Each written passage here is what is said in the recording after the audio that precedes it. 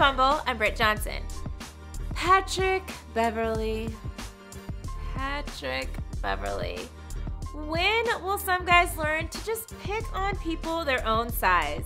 As in, Patrick, you are 6'1", maybe you shouldn't talk crap to somebody who is almost a foot taller than you, and while we are getting into this, maybe you should stay in your salary bracket. I mean, Beverley, you make way more than 90% of the average population, making about $800,000 a year, which is good. In fact, it's actually great. Heck, I would love to make that kind of money.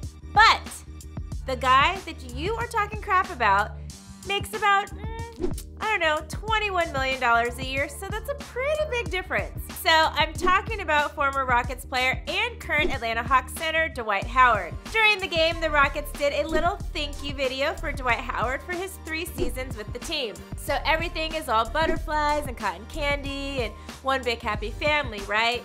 Well, no, wrong. A little while later in the game, this happened. I mean, Patrick Beverley, he doesn't quit. Telling Dwight Howard he's all talk, no quit. So Beverley was shown saying that Dwight is all talk, and all Dwight really did was say or show him, like, you know what, bro, you're wrong. I'm not all talk. I have action too. And guess what? I'm bigger and stronger, and I'm basically Superman, and you're nobody. And you lose, and I win, and you fall down. Patrick Beverley wasn't. No, yeah. Oh, there's a hard screen by Howard. That's basically what happened, right? Well, I'm not a Dwight Howard fan, but he definitely goes home with the W on this one. And Beverley, I'm so sorry, bro, but you gotta take that L.